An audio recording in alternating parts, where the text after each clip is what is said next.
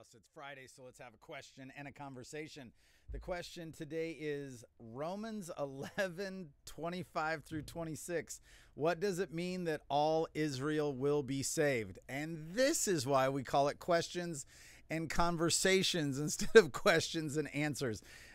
Romans 9, 10, and 11 is obviously very disputed territory. People would love to argue about what this means eschatologically. They want to know what it means for, as Paul's talking. Let's get into all that. I think that it's fun if we don't put too much pressure on us, if we're not making it a place of division, but a place of conversation. We can have a lot of fun thinking about it. So Romans 11, 25 and 26 says this. I'll finish up with 27. Lest you be wise in your own sight. So whatever Paul is saying, he is saying it so people don't get arrogant. And again, he's got Romans, Greek thinkers, and Jews, and he's trying to figure out how this makes a church. He's trying to say, guys, instead of being entrenched where you are, you need to recognize that all have sinned and fall short of the glory of God. You need to recognize that salvation is the free gift of God in Christ, but it's only in Christ. So you can't think of yourselves primarily as a Jew. You can't think of yourselves primarily as Greek or Roman. Instead, we have to see ourselves as in Christ, and that's where salvation is. And so to say, hey, I don't want you to be too wise in your own sight. We might remember as we have this conversation that that's the point of at least Paul writing this section in Romans 11.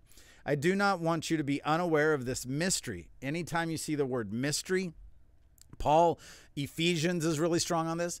Paul saw the mystery of the gospel as the cross and the resurrection being enough to bridge the gap between Jews and Gentiles. This was the mystery of the gospel, was how the people of God went from Israel to those who were in Christ of every tongue and every tribe all around the world. So this is the mystery. So he says, look, I don't want you to be wise in your own eyes. I don't want you to think that your camp is right just because you think it. But I also don't want you to be unaware of this mystery, that this is something that God's done, is brought Jews and Gentiles together. So he says, this is regarding that mystery, brothers. A partial hardening has come upon Israel until the fullness of the Gentiles has come in. So clearly, God has not rejected Israel, even though Israel rejected the Messiah. God has not rejected Israel, but Paul's looking around and saying Israel is hard-hearted, and especially thinking about the leadership, thinking about the priesthood, thinking about the temple, thinking about the sacrificial system. He's saying, look, when I look at the leaders, what we call our religious leaders as Jews, there is a hardness there. There has not been a receptivity to the good news in Christ. Rather, there's been a hardness.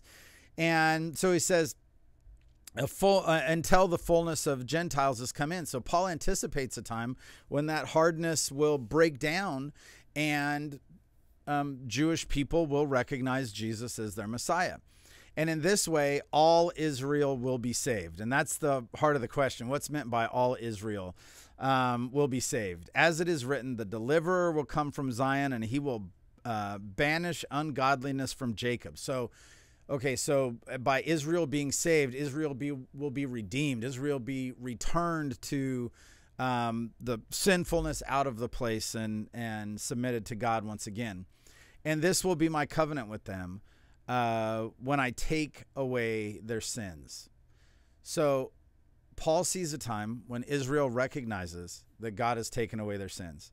Goes on to talk about this beautiful olive tree, that the Gentiles have been grafted into this ancient root, that what God did in Christ was not a casting off of the old plan and a beginning a brand new plan, but rather, even though we use the word the new covenant, and it absolutely is a new covenant, that's a biblical term, yet it is grounded all the way back to Genesis 3, and the point of all the covenants was the Messiah, and God has fulfilled, not done away with the old covenants, but fulfilled those old covenants in Christ. So the questions we have to think through are, who is Israel? And what did that mean when Paul was writing? And what does it mean now? And then, less sure of it. This is why it's a conversation, not an answer. But what will that mean in the last days? What does that mean as we draw near the end of time? Well, let's answer that first question. What's Paul mean by all Israel? Well, I think to understand that best, we would turn a couple of chapters back to Romans 9. And Paul makes it pretty clear. Look at verse 6 of Romans 9. And again, Romans 9, 10, and 11 hold in an open hand. There's a lot of discussion, a lot of difficulty after this much time has passed, and we're allowed to discuss. Maybe Paul's leaning this way. Maybe Paul kind of means this. But the things that are clear are very clear, and that is nobody's saved outside of Christ. That's never been true, and it's never going to be true. And God loves Israel. It's always true. Okay, so verse 6 of Romans 9. But it is not as though the word of God has failed, for not all who are descended from Israel belong to Israel. What, Paul? What are you talking about? So not all Israel is Israel? Well, what does he mean by that? Well, I think it's pretty obvious what he means by that if we put our thinking caps on. He continues and says, and not all are the children of Abraham because they are his offspring, but through Isaac shall your offspring be named. So immediately, even before the name Israel is an identifier of this people, as Abraham has children, it is going to be, the tribe of Abraham is God's chosen people, and yet not Ishmael, but Isaac.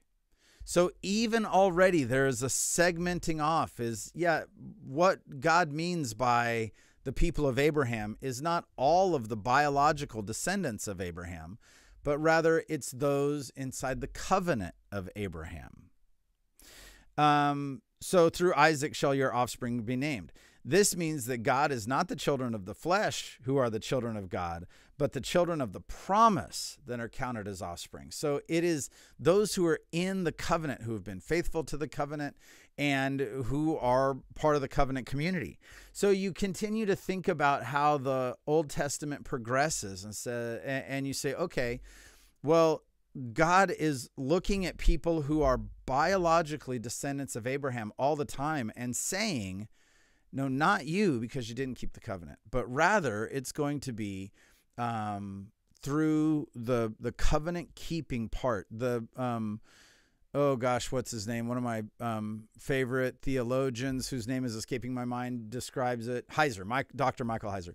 He describes what has always been the precursor to salvation as believing loyalty to Yahweh. So it's not just bloodline that makes you a child of Abraham, but rather it is the believing loyalty that comes with, this is what God promised our people, and I believe it, and I'm living according to it. So there was not immediate salvation for everybody that was born of Abraham's bloodline, but rather this was the people chosen to have a relationship with God, and they made choices to keep the covenant or not. So as we look at Israel as a whole, we would say, yeah, all Israel is saved. God kept his promise to all Israel. He promised the Messiah, and he brought the Jewish Messiah. So all Israel can be saved. Now, that doesn't mean that every individual of the nation of Israel had that believing loyalty to the promises of Yahweh. And as Paul's looking around in his day, that's still true. So what did it mean as Paul is writing? Well, it meant quite simply this: Jesus is now resurrected. There is a new covenant, and it's not a covenant that has come from left field or from the Gentiles. It's the Jewish Messiah making a way for the Jewish nation to fall down and worship the Jewish Messiah and be saved. So in the same way that true Israel was always the branch that was faithful to God, now in Paul's time, he's saying, look, you cannot reject the Jewish Messiah and say, I'm saved because I'm a child of Abraham. That's arrogant. This is that wise in your own sight that he's talking about. No, the point of being a Jew was to recognize and be a part, to recognize Jesus when he comes and be a part of the work of redemption and reconciliation that God is currently doing all around the world. So Paul is saying, look, don't just take your 23andMe DNA test and go, oh, I'm somehow biologically related to Abraham and that is enough. No, it's a gift to be related to Abraham. It was from your people that the promises came. You had the prophets. You had the old covenants. You were able to see this clearer than anybody else. And yet you still must be in Christ. So if it was not Abraham, not Ishmael, not Esau, but Jacob, if there was always this pairing off in Paul's time, he's saying, look, here's the pairing off now. It's those that are in Christ. It's not just everyone who was in the old covenant, but it's those who have recognized and have followed Jesus. This is those who are saved. This is the true people of God now. So that's what it meant then. So what does that mean now? Well, I think it means the same thing. If you're a Jewish person, it is one thing to say, I have this rich tradition and this rich nearness with God that my people have had since Abraham. You're right. What a blessing. What a great thing. And yet you cannot reject the Jewish Messiah and say, I'm a faithful Jew. Jesus was a Jewish person who was sent, the son of the Jewish God Yahweh, who was circumcised on the 8th day in the temple, dedicated as a Jewish man, was a Jewish rabbi, and then died and resurrected to give us new life. And so Paul wants to make the point that you cannot reject the Jewish Messiah and say, oh, but I'm saved because I'm a Jew. Now, you are incredibly blessed to be a Jewish person. I still think that's true. What a blessing to have in your heritage all of the richness of the Old Testament stories and the covenants between God and your people. And yet, the covenants were always, if you'll follow me, you'll be saved. And if you reject me, there'll be a curse. And so Jesus is an extension of God's love. Jesus extends the kingdom of heaven. The kingdom of heaven is drawn near. And the mystery is this is not only available to Jews, but this is also available to Gentiles. Paul called that a mystery. It was so mind-blowing. But the Jewish person still has to choose Christ. And so a Jewish person that rejects Christ and goes, no, it says all Israel will be saved, so I'm saved even if I reject Jesus. Paul would say, no, it's never worked like that. It's always been those who not only had Jewish blood running through their body, but also had believing loyalty and faithfulness to the covenants of God. So what does that mean in the last days? Well, again, this is why we call it a conversation, not an answer. There's wide disagreement about what it could mean in the last days, but here's what I think it can't mean, is that Jewish people will have salvation apart from Christ. I can tell you what I think it means, that there will be a revival of faith in the Jewish nation as the end times draw near.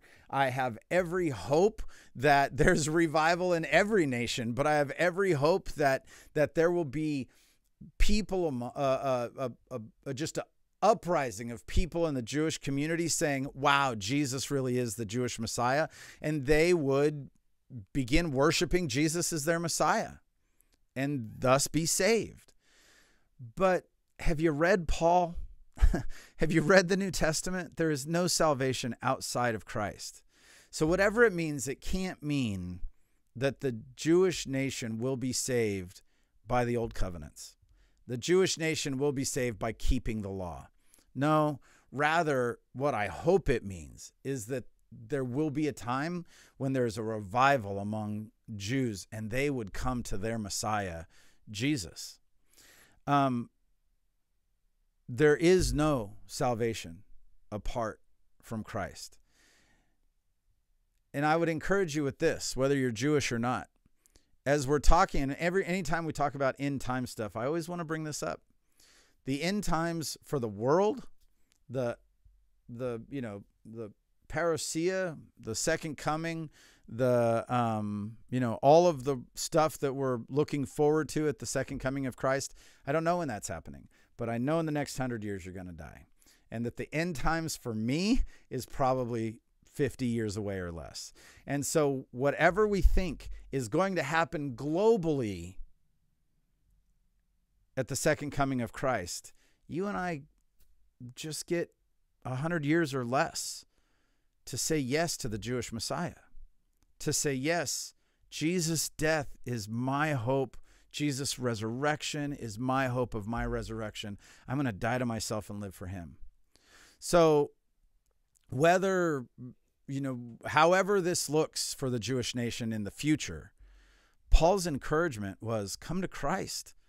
Hey, Jews, you are the ancient root. Say yes to the Jewish Messiah and be not only okay with, but revel in the glory that this mysterious thing has happened and God has made a way for the Gentiles to be grafted into this relationship with him. And if you're a Gentile, say yes to the Jewish Messiah. We have the wonderful opportunity to have a covenant relationship with Christ, with God through Christ. But there's no time in the past or in the future where salvation comes from anywhere except the blood of Jesus. All right, beloved.